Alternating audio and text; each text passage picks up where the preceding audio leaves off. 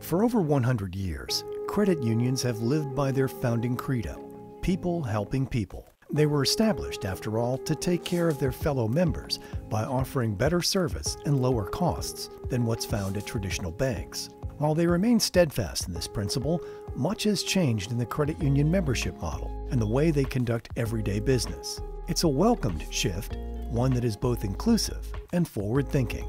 When credit unions were first established, they were established for the sole purpose of providing low-cost financial services to a community. And credit unions became more occupational, where the credit union was serving a specific occupation, like the Navy or like a restaurant or like a hotel. Now credit unions are more geographical, so it goes beyond just the occupation employees, but anybody that lives or works within the geographical area assigned to the credit union by the regulator.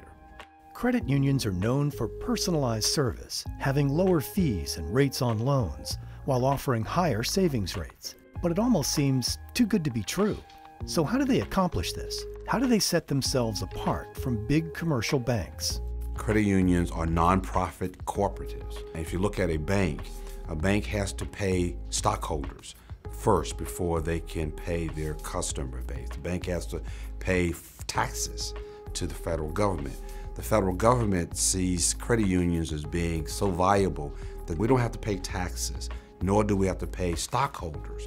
Credit unions' board of directors are volunteers. They come from the membership. They are elected by the membership. They are not paid, so they have ownership, and their passion is greater on that side. So all the monies generated in profits by a credit union goes back into serving the membership. Lower costs, checking accounts and lower cost loans, provides higher investment fees to your savings and your CDs and other types of investments. I think the growth of credit unions will continue because we serve the community. The decision making is within the community. The leadership is in the community from within the credit union industry itself. You want to know that your money is being taken care of, that somebody has your best interests at heart in serving you and providing you quality service, making sure that you get value for your dollar and that you're just not a number.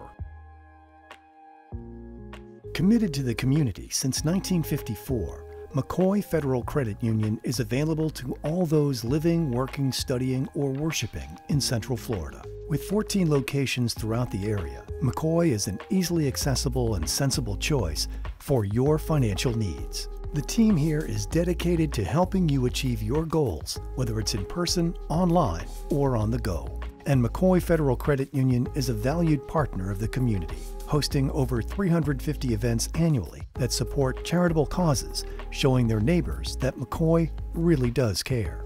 Our passion, our mission, our vision still ties into the community. You're seeing a younger population that are now becoming members of the credit union, and they have different demands. And their demands are mostly mobile, internet, social media. And so we have invested a tremendous amount of money and resources in incorporating that need into our daily operations. So even though we may expand through technology, the basics we must still maintain, and that is providing a wide range of low-cost financial services to the community as a whole. To learn more about becoming a member, visit mccoyfcu.org or call the numbers on your screen.